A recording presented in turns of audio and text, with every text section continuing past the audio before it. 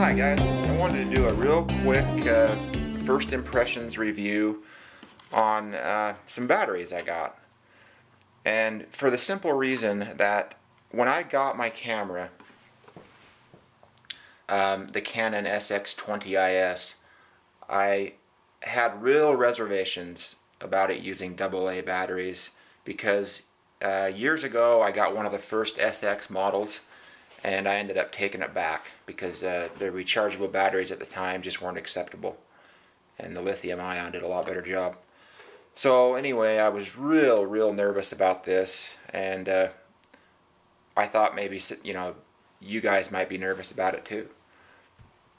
So I decided I'd do this video. I hate to draw it out too long, but I'll just show you what it comes with and what they are. What they are is just pretty much your run-of-the-mill Energizer rechargeable batteries. They are 2300 milliamps, 1.2 volt batteries.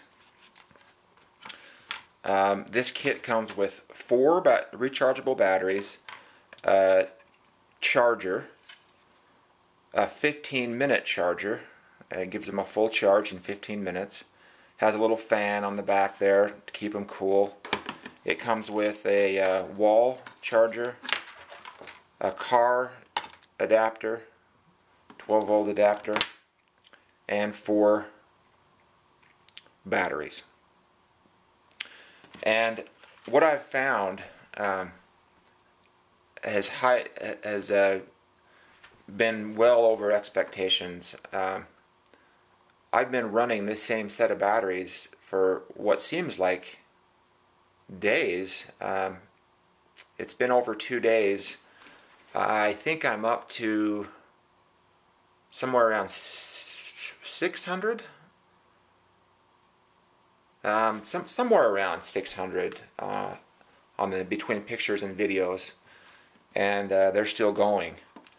So I just wanted to make sure everybody knew that if you've got reservations on what kind of a device to buy because of AA's, I don't think you have anything to be worried about. I think they've come a long way in the past 3 to 4 years, and I know for a fact that these perform well in the Canon SX20is.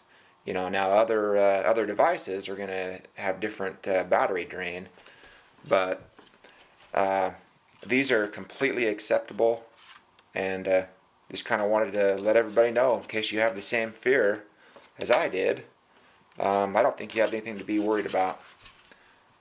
These are not the highest rated rechargeable batteries in the world by any means.